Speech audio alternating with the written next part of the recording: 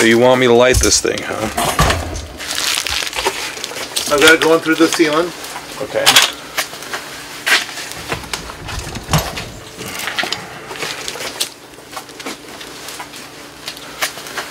Okay, so I just stuck some paper in there to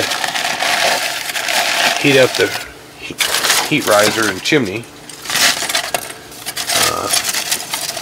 Then we dump some kindling on it that I've split up the old-fashioned way.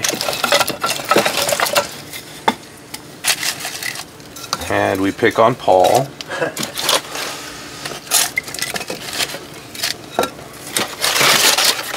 And just throw the rest of it in there. I need some more kindling because I'm a little loose on the amount. Drop some more in. It looks like it's lit. It's becoming involved. Would you hand me those 2 pieces of wood, Fred? Indeed. So, these stoves like to be full. And,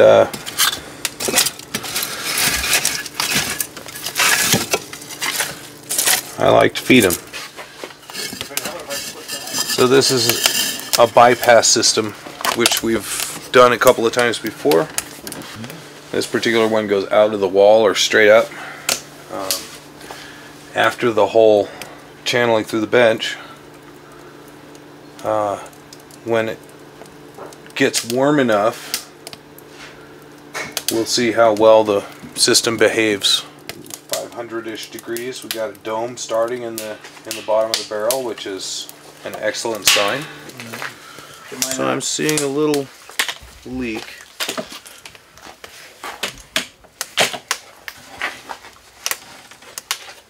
And it's just the fire breathing right now. This is new.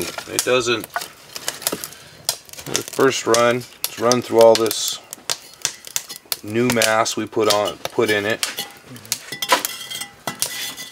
Which of course, 230. Drastic reduction in temperature on the way down the barrel, which is just as it should be. Putting off a lot of radiant. We've got a good burn going. So let's go out and check out the smoke plume. No smoke at all.